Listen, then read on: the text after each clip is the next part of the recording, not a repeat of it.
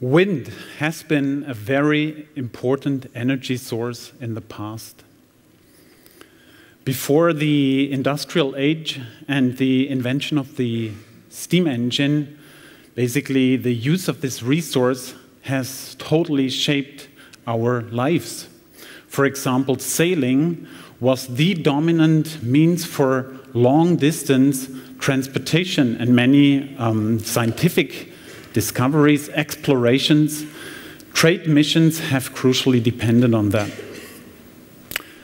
Wind turbines have not only been used for milling, but also for lifting water in the polar areas, for drainage, for pumping. But today, wind turbines are the cornerstones of the transition from fossil fuels to renewable energy provision. And here I listed the targets for 2020 in the Netherlands. We want to bolster up in 14% in renewable energies and bringing down the CO2 emissions by 20%. That is, of course, a very important target because we need to actually counteract global warming. And if we don't succeed in this ambitious plan, we have to build these dikes in the future a lot higher, and I don't think that this is really a clever solution to the problem. And how are we going to do this now? Well, we are building wind turbines. In the 80s, we were at 16-meter rotor diameter wind turbines, but up to now, we have reached something like 160-meter diameter wind turbines. These are colossal structures, and I think everyone has seen them. So the question is, why do we go bigger over time? Well, this is triggered on the one hand by efficiency increase. The bigger you build a flow turbine, the more efficient you can make it. But also, the higher you reach with the turbines, the higher the energy density that you can harvest. But there is obviously a limit. Although we build turbines that are approaching the wingspan of an Airbus 380, there is a limit. It's a structural limit. We just simply cannot build tower-based turbines that can actually reach into several hundred-meter altitude. So the question is, can we ever build high-altitude wind power plants like this utopian vision from 1932? The answer is clear, not with today's construction techniques, absolutely not. So then the question is, how can we access the wind potential at higher altitude that is out of reach for current tower-based designs? But let us step back for a moment, back to the Earth's surface, and see how we are dealing there with the energy transition. Well, the way that we address this is by actually plastering large parts of our landscape with wind turbines. And in itself, this is good because we do need to make the energy transition, but it has created a lot of problems. Not only that these turbines are covering large areas and many people do not want them anymore, but they also harm animals. They are a hazard to the wildlife. It's a visual obstruction. They make a lot of noise. And they waste a lot of materials. A lot of steel goes into the construction of these turbines. So, logically, and this actually was banned by many regions or governments, they put a ban on onshore wind turbines. So, what is the next logical step? We go offshore. We are building large offshore wind parks. That is good because we have laminar flow, very strong winds, so this is quite efficient, but it is economically questionable because you need a very expensive energy network in the ocean to bring the energy where it's produced to the shoreline. Also maintenance, service, this is all quite expensive for offshore wind turbines. But then we even do the next step and we tow the turbines to the open sea on large offshore platforms. Again, this is probably not economically viable solution for the future. So we see we actually hit the limit of tower-based turbine structures. And how can we address the problem now in a different way? Maybe we are thinking here too much inside the box. So let's get out, look at the concept of the wind turbine, and we actually realize that the last 25% of the rotor blade, they actually make more than 50% of the energy. So why don't we decouple the rotor blade from the hub and actually move it as a free-flying wing into the air? In this way, we can fly at high speed and have a very high energy density on this wing.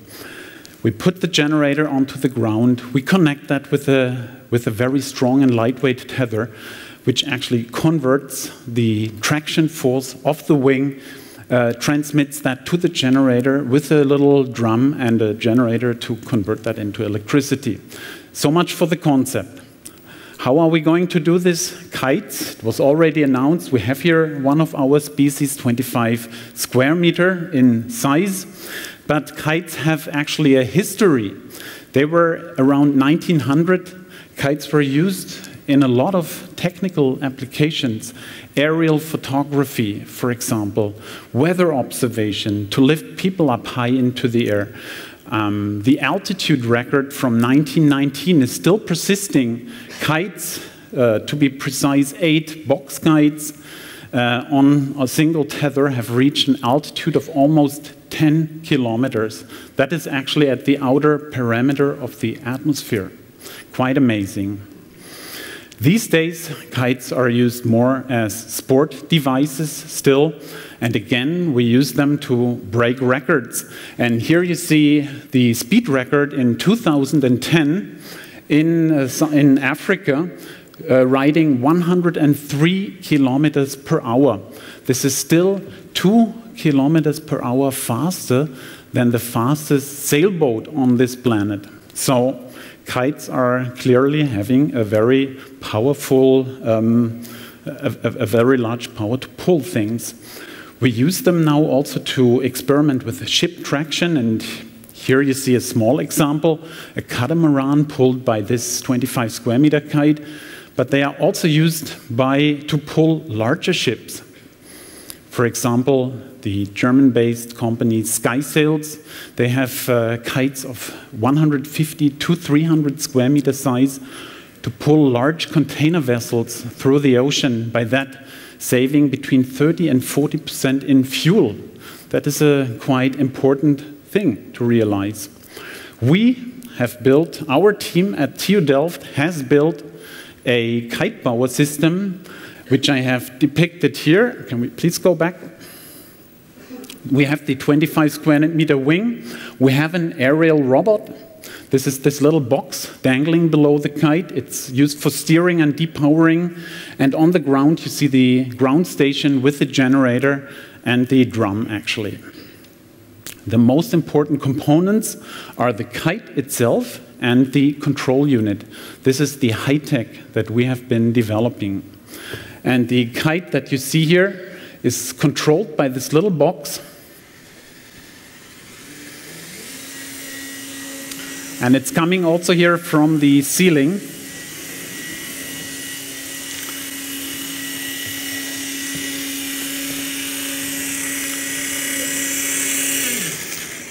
So this little box is basically suspended 10 meters below the kite. It has 2 very powerful motor winches. Each of these can pull 100 kilo, and by that steering this kite produces something like 300 to 500 kilogram traction force. That is half a ton, and that is all mastered by these 2 little winches. It has a wireless connection to the ground where the control computer sits, basically the brain of this unit. And the basic idea is, and I leave this here now alone, go back. The basic idea is that we can use this control unit to fly very high up on a prescribed trajectory to harvest energy. So it's an aerial robot application. And in the following slide, I show you basically how the energy production works. So we only spoke until now about traction force conversion, but at some point, your kite will reach a very high altitude. And we want continuous energy generation. What we do is we operate the kite in some kind of yo-yo cycle. So we go up and down, up and down. In the outgoing phase, that is depicted here on the top half, we have figure-8 flight maneuvers for high traction force. We produce energy. When we pull the kite back in, we bring it into a gliding motion using a little bit of that energy that we produce. That is actually demonstrated here. We see the kite flying, the control unit for steering and depowering, the traction tether going down to the ground station operating on the drum and the generator. We fly figure-8 motions. We basically charge a big battery pack that we have on ground or the network connection. When we reach top, we depower and pull back, which uses a little bit of the energy that we actually just produced. So this is the concept, and we do have now a 20 kilowatt mobile unit, and the idea is that such a mobile unit is of course quite, it can be used for example, for remote applications, development areas, disaster areas, all these places where you need energy quickly and you don't have oil or a fuel. So this is where this comes of large use. And the idea is, I'm showing you here a short sequence of the system in operation. The idea is that the kite system, it can adapt itself to the altitude where the actual wind power is. So if there is little wind at the ground, we just fly higher where the wind is typically stronger. If the wind there is too strong, we can go lower again. So we can adjust the system, and in this way, we basically have more availability of power. So this is a clear advantage when comparing to traditional tower-based wind turbines. The other advantage is the wing, as it flies through the sky, is soft.